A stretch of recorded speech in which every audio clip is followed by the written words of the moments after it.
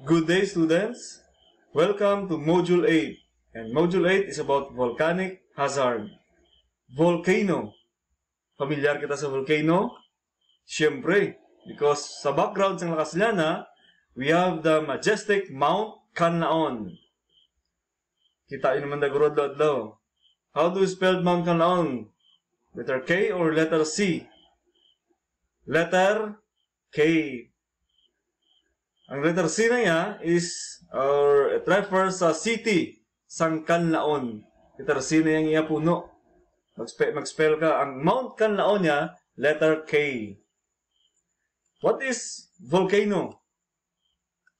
Volcano is defined as an opening in the Earth's crust through which lava, volcanic ash, and gases escape. Just like sa aton nga Mount Kanlaon, magsaka ka na sa babaw ya, niya na to sa babaw opening. Ang diin, dra nag-escape ang, dra probably ma-escape ang lava, volcanic ash, and gases. So, naman sa tawag nga volcano. Ang volcano may mga parts na sa the topmost part, pinakababaw gid, tinatawag na natin nga crater, ang opening, mula sa ang crater. Then, connecting the crater, pakadto sa dalom, is the main vent. May tunnel sa pakadto sa dalom. Pakadto gid sa aton nga dalom, duta, main vent. Sometimes, may mga volcano, may mga secondary vent sila. But singon, may mga gagmaya nga tunnel pagid, nga dra man pwede kaglabay ang lava. So, tawag na nga secondary vent. And there are also times, nga ibang nga volcano, may mga secondary cone, may mga gagmay pagid nga nagaprotrude nga cone sa kilid niya. Secondary cone tawag na. And below the volcano is the magma chamber. Magma chamber. So, magambal kita ganit magma chamber. So, dra na ginatago or ginastore ang tanan nga magma. Magma. Anong kinalain sa magma sa lava? Nakabati na ta lava, nakabati na ta magma. Ano nang kinalain nila? So, when we speak of magma and lava, they are the same. They are made of molten rocks. They are made again of molten rocks. The difference is, when we speak of magma, inasa nga mga molten rocks is still inside of the volcano pa. Ara pa sa volcano, way pa sa napagwa. Di magma na tawag. Or ara pa sa volcano chamber or sa magma chamber. Once mag-eruption ang volcano, kag magwa na sa ina nga magma, hindi na sa magma din tawgon, inatawag na sa nga lava. So this is an example of a lava. Are? This is an example of a magma. Molten rocks below the volcano. Pagwaya, natawag na sa nga lava. Volcano can be classified based on its activity. Una, kung ang volcano naka-erupt for the past 10,000 years, natawag na sa nga active volcano. Kung may eruption nga natabo within the last 10,000 years, natawag na sa nga active. So, Mount Kanlaon, may activity ni sa, kag naka-erupt ni saya. Why, for the past, or for the last 10,000 years. So, gina-classify na sa natin as an active volcano. Meron man volcano, wala niya nakagi lupok or wala sa kagi erupt for the past 10,000 years. So, kung wala record nga wala sa ka-erupt, for the past 10,000 years, itawag na sa nga dormant or inactive. Kag maisabag yung klase ng volcano, nga wala man sa ka-erupt for the past 10,000 years and it will never erupt again. Hindi na sa iluwat mag-erupt pa. So, kung hindi na sa wala na sa mag-erupt pa sa, ginatawag na sa nga extinct volcano. Hindi na sa maglupok ako, hindi na sa mag-erupt probably, nagsirado na ang iyang vent, nagsirado ng iyang crater. Kaya ang dalom niya guro ang mga magma dito nga reserve, wala na. Or nagmalala na tanan. So, hindi na sa mag-erupt. So, ginatawag natin nga extinct volcano. Another classification of volcano is that it can be classified based on its shape, form, and composition. So, ang tatlo nga nang i-discuss ko, mga common na isa. Kaya damo pagit eh. Pero ito inaiyang iba na iya. mga laka na iya. Ang common lang. Una, para sa picture, ginatawag na nga shield volcano. So, paano na sa kambalaan nga shield volcano na siya? Yung isang volcano are low, broad, and slightly domed. Domed. Naga-dome pala doon, wala siya naga-cone. Why siya naga-cone, but naga-kurba siya. Dome. That is what we call shield volcano. Another one, we have this one. Nakita nyo nung itsura. Medyo naga-cone siya. Conical siyang i-shape. Kagtaas siya katama. So, ginatawag na naman niya nga composite volcanoes. Taas siya. And this is the most common type of volcano. Ginatawag po sa composite because ang iya sinang layer sa dalom has a lot of compositions. Mayara sa nga layer nga lava, mayara sa nga layer nga ashes na saya. So damo saya composition sa dalom. That's why ginatawag sa nga composite volcano.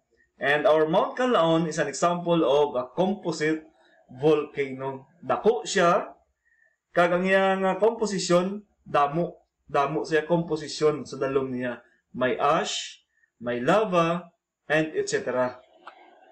Another common type of volcano is this one. Pariyo-pariyo gini sila sa composite volcano.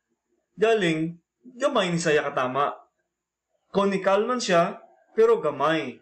So, ginatawag niya nga cinder cone volcano. Kag hindi saya nga composite, hindi saya nga damo komposisyon, isa lang saya ang iya komposisyon. But so, isa lang nga ka-layer ang ara sa iya nga lawas. So, sometimes, alam po ito sa 30 meters up to 300 meters ang iya kataason. So, gamay lang sa iya volcano. Lagsa ka lang ni makakita 700 meters based sa libro, no? So, again, this is the three most common types of volcano based on its shapes, form, and composition. Now, let us proceed to volcanic hazard. So, ano ang mga hazard na ginapossess ng isa ka volcano?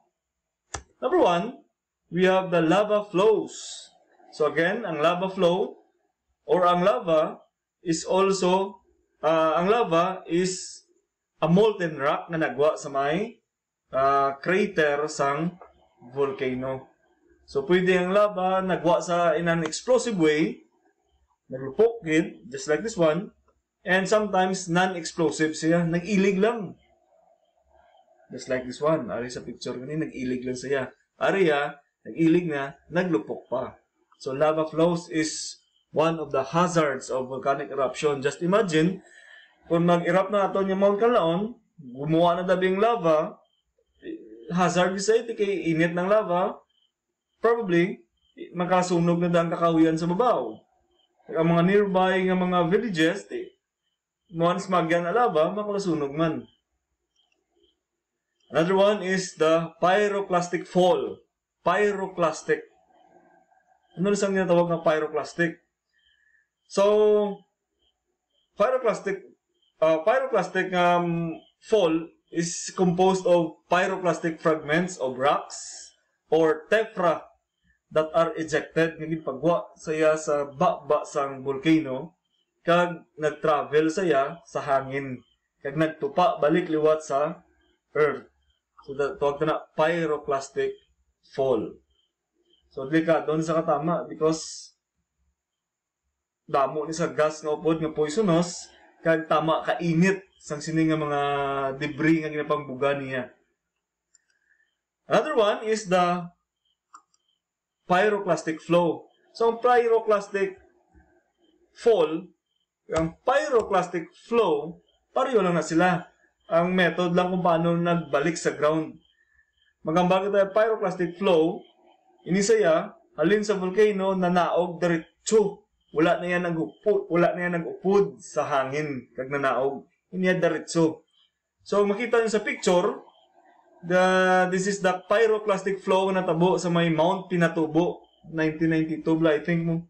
So makita niyo, ara ang salakyan, amuna kadako ang paglupok sa Mount Pinatubo. Amuna kadamo ang pyroclastic flow na ginbuga. So ano rin matabo kung matabunan kasi nisang pyroclastic flow? Simple lang man instant incineration. Anong sabot singon nakon? Sunog ka. Because ang temperature sinay nagalambot ni thousands of degrees. So init-init katama. This is composed of hot lava, blocks, pumice and ash, and hot volcanic gases. Dasig katama ning iyang panaog galin sa babaw sang mountain. Padalom. Dasig it can reach up to 200 kilometers per hour ang iyang speed. Pyroclastic flow. Another one is the lahar. So magambal kita gani laharya, pyroclastic flow man na siya, nga kundiin, nagmix klasaya or ginlaktan sang tubig.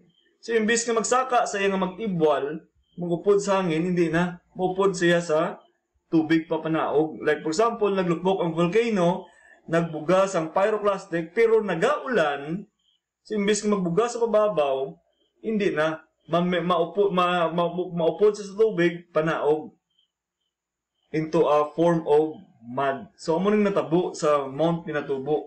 Kaya during that time na nag-erupt ang Mount Pinatubo, sige gito inulan, kag may mga low pressure pa. So, tanan nga mga pyroclastic materials niya was converted into lahar. So, amo lang yung pangamuyoon, tanga hindi niya matabo sa lakas nila na. Because, based sa iyasang DOST nga hazard finder, ang aton nga Mount Kanlaon can emit thousands of tons, millions of tons of pyroclastic materials, and probably basi magulan, mag-erupt na nga nagulan, it will form lahar. Kaya ma-erase gid ka sa mapa, just like what happened dito sa picture. Man, amo na natabo dito sa may Zambales, no? Sa Zambales ang Mount Pinatubo. Next is the volcanic gases that are released in the atmosphere. So volcanic gases. So this is composed of water vapor, carbon dioxide, carbon monoxide, sulfur dioxide, hydrogen sulfide, hydrogen chloride, and hydrogen fluoride. So these are the gases that is being emitted during a volcanic eruption. And ang pinaka-abundant kidya sa mga volcanic gas is of course water vapor. Non-toxic na saya. Sometimes, tiyan mo na iskantod non-toxic sa hazard sa yapon. Kaya kung mas magkakita ang aeroplano, hindi na sa kakita. Magamay ng visibility. So, delikado yapon. Okay? So again, our topic, Module 8 is about volcanic hazard. Thank you.